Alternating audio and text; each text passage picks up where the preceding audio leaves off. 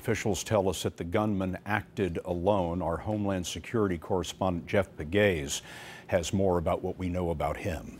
Late today, investigators sealed off the home where law enforcement sources say Muhammad Youssef Abdulazeez lived. It's located in Hickson, Tennessee, which is just about 2 miles and a few minutes away from where the shootings occurred.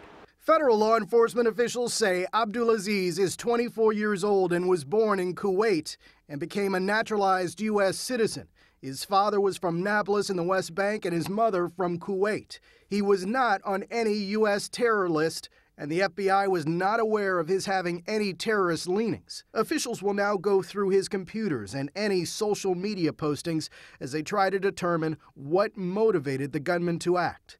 The FBI's Ed Reinhold is leading the investigation. We're going to do an intense look at him to see if what his connections are. We'll look at his friends, families, associates, anybody who is associated with him to determine the cause or the reason why he conducted this attack. Officials will try to find out if Abdulazeez was motivated or influenced by ISIS.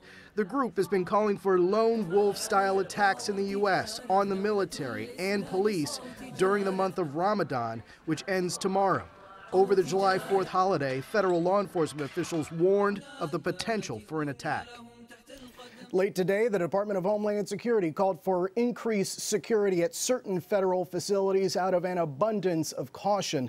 A week ago today, FBI Director James Comey said agents had made arrests to thwart July 4th attacks, but also acknowledged that ISIS has thousands of followers on Twitter and tracking them is a challenge. Scott Abdulazeez had been stopped by local police. He was booked for a DUI in April.